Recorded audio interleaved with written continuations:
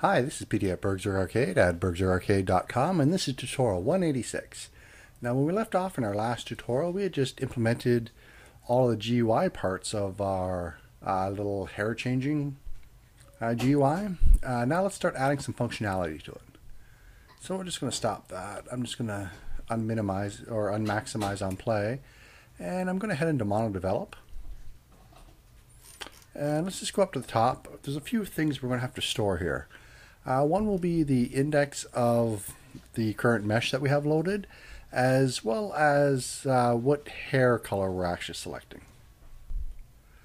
We could also store the color of the texture, but since we have this enumeration down here, we can just store the actual integer and just use this enumeration to reference which one it is. So let's do that one first. I'm just going to come up to the top here. I'll just throw it right at the very start of our class. And I'm just going to make it public for now. And it's a type int. And I'm just going to say selected hair color. And I want to start that off at 0. So I'm going to come down to my constructor. And I'll set selected hair color to be 0.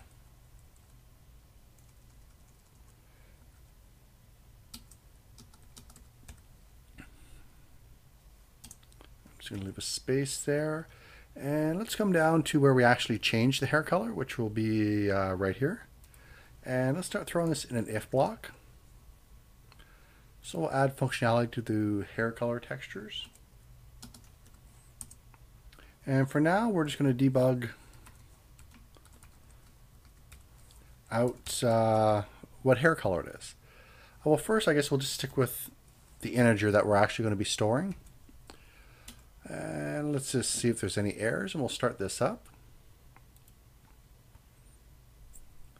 And now when we start clicking these textures, I'll click on the first one, we get a 0, and the next one should be 1, and 2, 3, 4, and 5. Okay, now let's see if we can easily convert that to the name. So I'm actually going to add my parentheses in here. And actually, well, yeah, because we're going to want to save that off.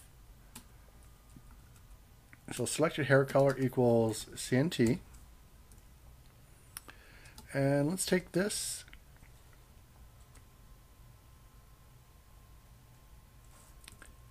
and get the actual name of the color. So it was hair color names, and we're going to put that out to a string, and that should work just like that. So at least now when we click on it, instead of just getting a number, which of course we are storing, we're just going to actually get the name. And there we go: black, blonde, brown, light brown, red, and gray.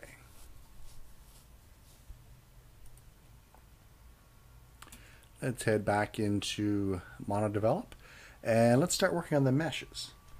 So for the mesh, I'm just going to store an actual index itself. So I'll come up to the top here, and again, I'll start this off as being public. It will be an integer, and I'll just say selected hair mesh. And I am going to start that off as 0 as well.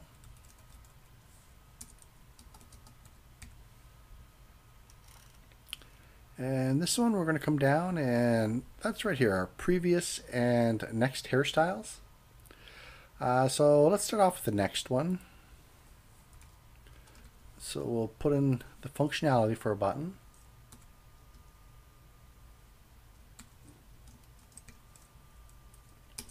And we'll just start off with the debug so we know that it is firing. And I'm just going to put a string in here and say next hair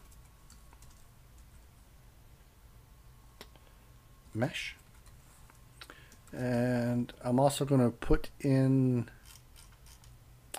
the variable that we just made, which was selected hair mesh. So I'll just concat that onto the end. And actually, there's one more thing I want to do before that.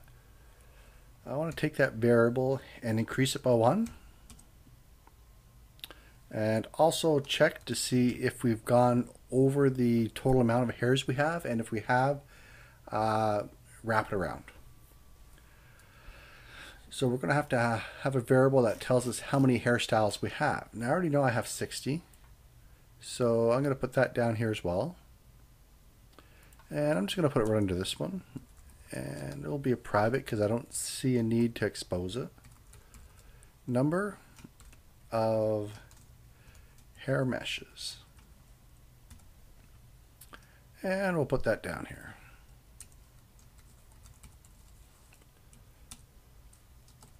And that's equal to 60. And I see a small typo here in the variable. So I'm going to refactor it. And I want a capital O on the of. And I'll just hit OK. And that should go through and change it everywhere, which it did. So I'll just copy this variable. And we'll paste it in here. So if selected hair mesh is greater than number of hair meshes minus 1,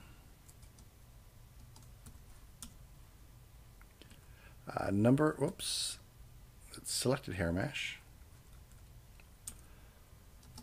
is equal to 0. And we really should call it selected hair mesh index or something like that, but we can refactor that as well a little bit later on.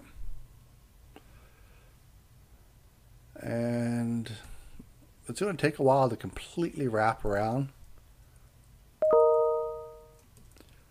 So I'm just going to go ahead and copy this and put it up here as well.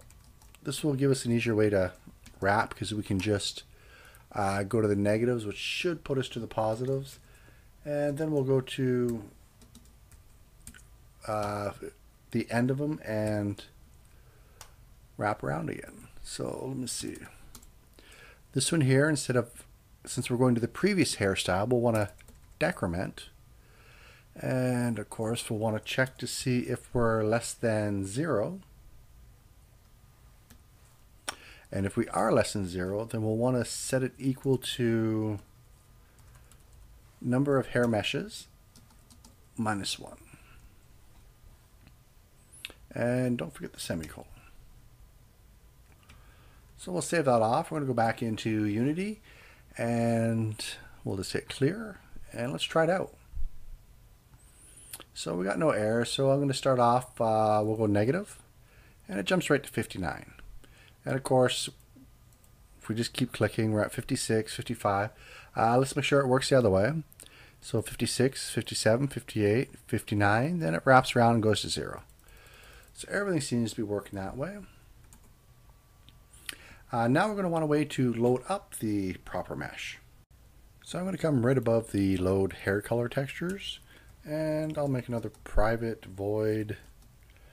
Let's call it load hair mesh. And we don't need to take any variables for it. And it's pretty much the same thing as down here.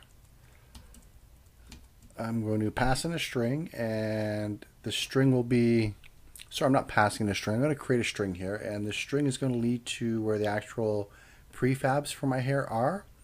So let's go ahead and take a look in Unity. They're pretty much the exact same spot, but not quite. Instead of going into textures, I'm going to want to go into prefabs, or sorry, just prefab.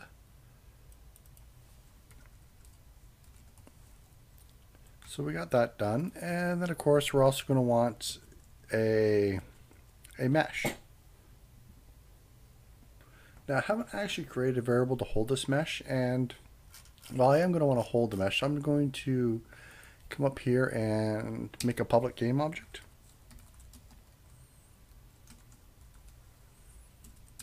And I'm just going to call this hairstyle.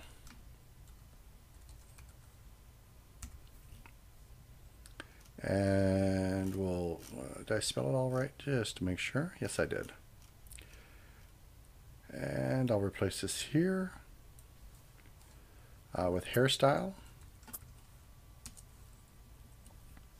And same thing, we'll use the path. And this time, instead of adding or going through this enumerator, we have to somehow select the proper name of the mesh that we want. So let's take a look how that's made up. It's hair, space, and then some numbering system that we have. So let's start off with the hair space. And sure, we could use string format, but for now I'm just going to use concatenation. And now we're going to want some numbers here, and to be honest, it would have been a lot easier if I would have saved these off without the zeros in front of them.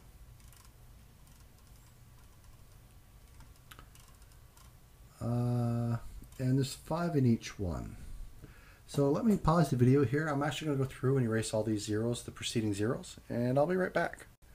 Actually, we're already over 11 minutes in this video, so I'll actually, we'll call this video done now, and when I come back in the next video, I'll have all my prefab names changed over. So like, for instance, it'll be hair 1_1, hair 1_2, so just get rid of all the zeros in front of them. Anyway, that's it for this one, and I'll see you in the next one. Bye-bye.